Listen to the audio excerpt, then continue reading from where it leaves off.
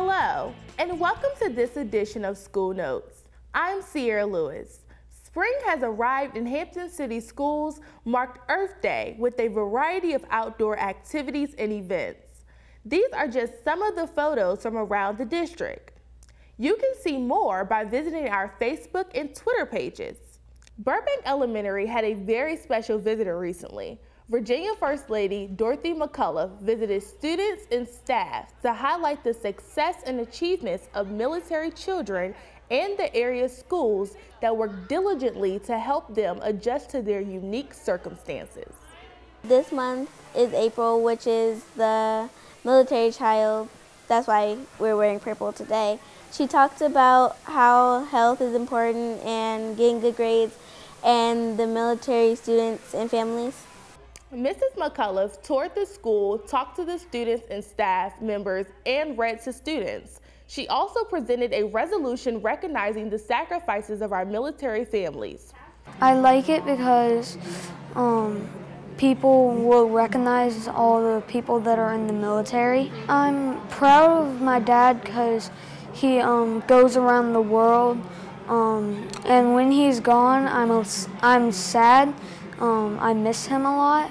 Even though your parents are away, that you should be brave, and even though they're helping, you're also helping. Hampton City Schools named Danielle Smith from Bryan Elementary School, Kyle Hetrick from Andrews Pre-K through 8 School, and Regina Proctor from Bethel High School as the Teachers of the Year for elementary, middle, and high school.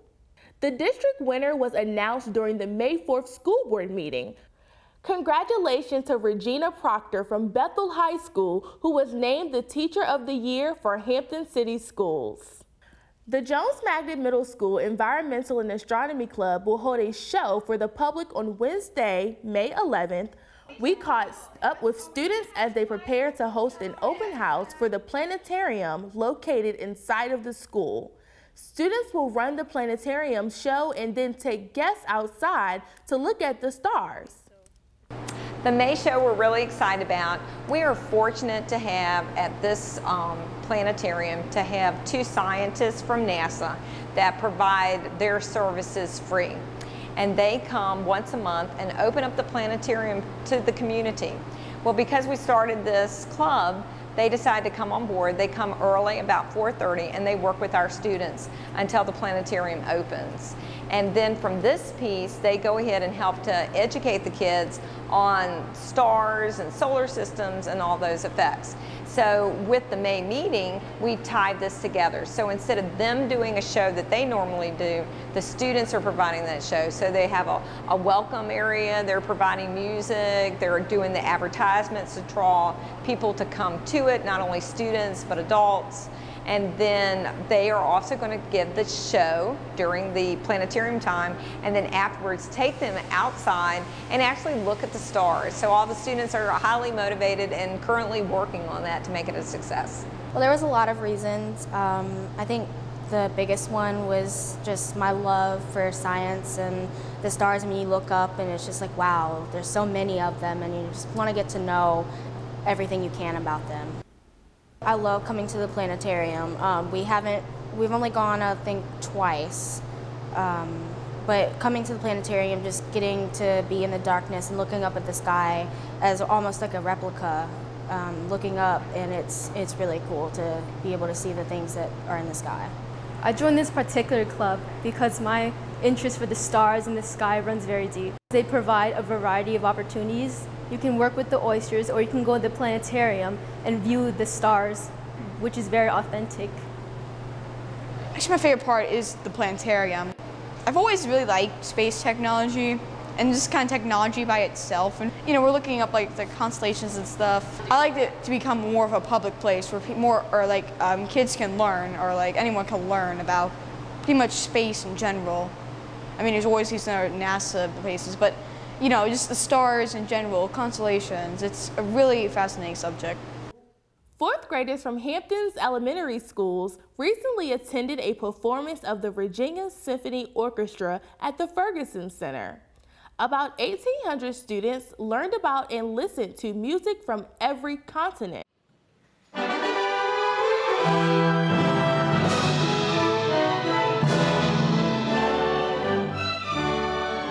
graders are coming to listen to the symphony here at the Ferguson Center in Newport News.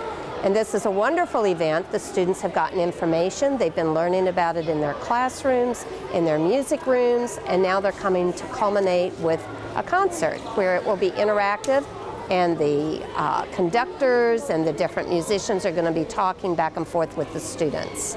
Most of these students have never been to a formal concert, and they've certainly never been to such a wonderful venue as the Ferguson Center, where they can see that when they come, that their behavior is expected to be on par with a formal concert, and they can actually see it in a formal context. They're playing music, like music from different continents and stuff.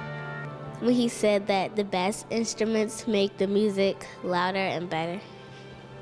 The piccolo, that's right, and there's one more we haven't introduced. It's behind the oboe. What's that instrument? The bassoon, exactly. This gives them an opportunity to see instruments that they've never been able to see before in real life. A lot of times we prepare them by teaching them about the orchestra in our classrooms, but we don't have these materials. We don't have violins and basses and harps to show them. So this is the first time they get to experience this in real life. Children who study music and are exposed to it and actually read it actually do better in other subjects. Their brain processes are more acute than most other students. The research also says that children who are involved in music education all the way through high school in a choir or a band, the dropout rate is 0.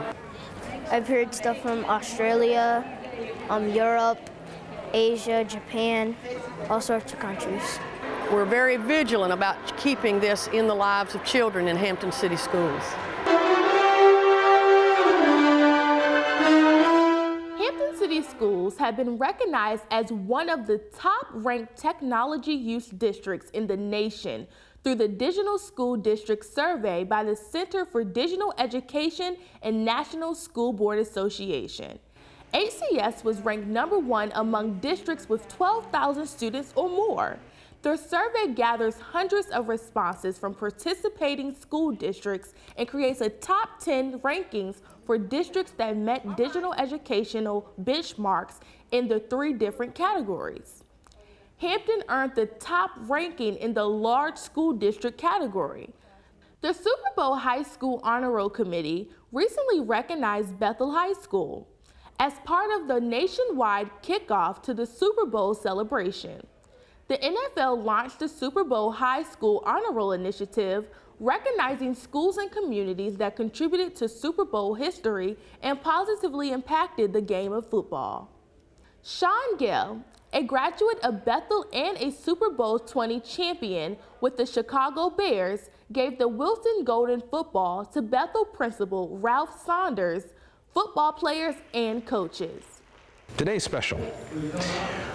When we got the announcement from the NFL that there was going to be the 50th anniversary and that it was going to be commemorated by sending a golden football to each individual's high school, we realized it was going to be a very difficult task for the NFL. One. Number two, a lot of players had an opportunity to go back home and be there for the presentation. I didn't think I was going to be able to be here, but it worked out and I'm here. And to see the school, walk through these hallways again, see some of the memories come back as to when I was here, it is special, and I'm glad I was able to be here. Before we go, let's take a look at some of the highlights from our social media outlets. On Twitter, Phoebus High School shared photos of seniors as they picked up their cap and gowns for graduation. Aberdeen Elementary PTA tweeted photos of 5th graders reading to their fellow students, and Cary Elementary students spent some time with Sims Student Resource Officer Johnson as they prepare for middle school next year. On Facebook, students from Sims participated in Global Youth Service Day. The students volunteered their time to bring awareness to help solve problems like child hunger, bullying, and homeless pets. And finally, Mrs. Herring and the 5th grade honors choir from Craft Elementary posed together for a picture in their matching shirts. It's easy to stay connected with Hampton City Schools. Make sure you like, follow, and subscribe to our social media sites. Thank you for joining us for this edition of School Notes. Remember, it's every child, every day, whatever it takes. We'll see you next time.